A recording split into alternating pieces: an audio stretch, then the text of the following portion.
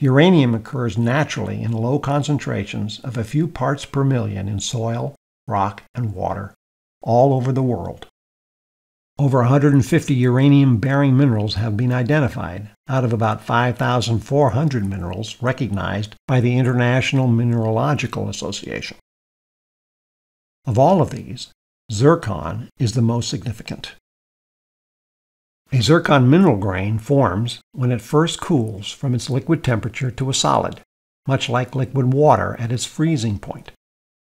This is called its trapping temperature because it traps elements like uranium and pushes out elements like lead. This makes it excellent for uranium dating purposes. It effectively sets the uranium-lead clock to 0.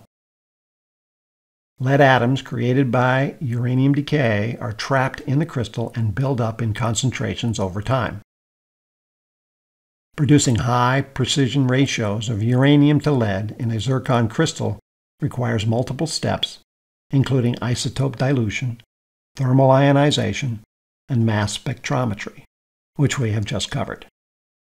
And to start with, there is a procedure called chemical abrasion to isolate the best zircon crystals in the rock. Here's how the Memorial University of Newfoundland does it. First, of course, they find old-looking rocks. The geology associated with this step is a science in its own right.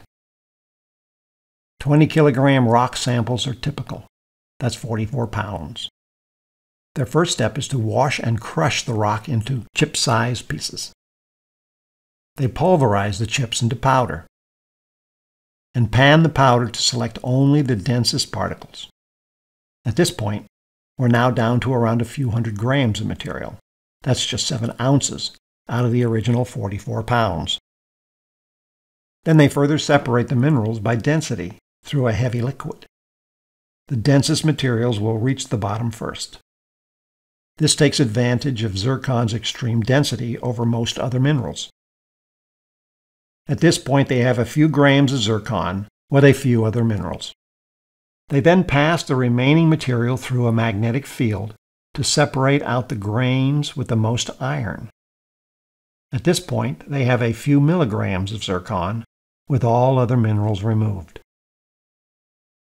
Using jeweler's tweezers under a microscope, they manually select the very best 40 or 50 zircon crystals. They put these under an electron microscope. This brings out the inner structure of each crystal. Some are damaged and discarded. Some are pristine and used. Each crystal is cleaned and put into a vial of hydrofluoric acid and baked for 3 days until dissolved. All the zircon molecular content is now in liquid form, including silicon, zirconium, uranium, and lead. Then they use resins and acid washes to remove all the elements except uranium and lead. We're left with a single drop of water that contains all and only uranium and lead in the original zircon crystal, usually around 10 to 100 picograms. A picogram is a trillionth of a gram. This is the chemical abrasion process. The result is called the analyte, the substance to be analyzed. They then add a carefully measured amount of lead-205 to the analyte. This is the isotope dilution step. The analyte is then placed on the rhenium thermal ionization strip, where it is rapidly converted from a drop of liquid to a gas.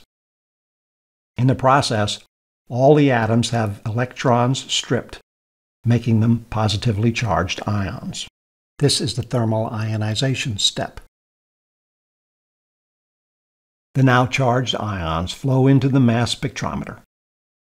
Over hours, the mass spectrometer reports the counts and ratios for each stream. This is the mass spectrometer step. These ratios feed the equations that tell us the age of the rock they came from. This rock was 410 million years old.